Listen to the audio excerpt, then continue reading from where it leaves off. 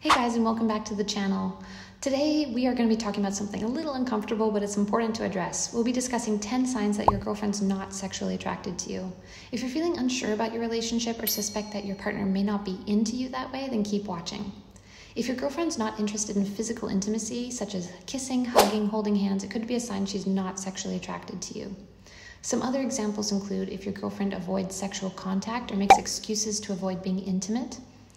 If your girlfriend seems disinterested or unenthusiastic during sexual activity. If your girlfriend doesn't communicate her sexual needs or desires, it could be a sign that she's not sexually attracted to you.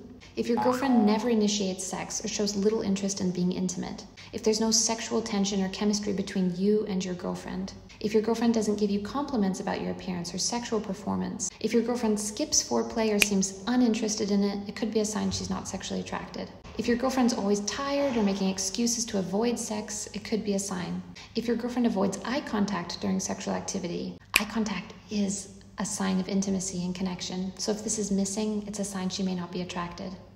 Are you tired of endlessly swiping on dating apps without any real results? Our expert coaches have years of experience helping clients just like you overcome dating obstacles and finding love.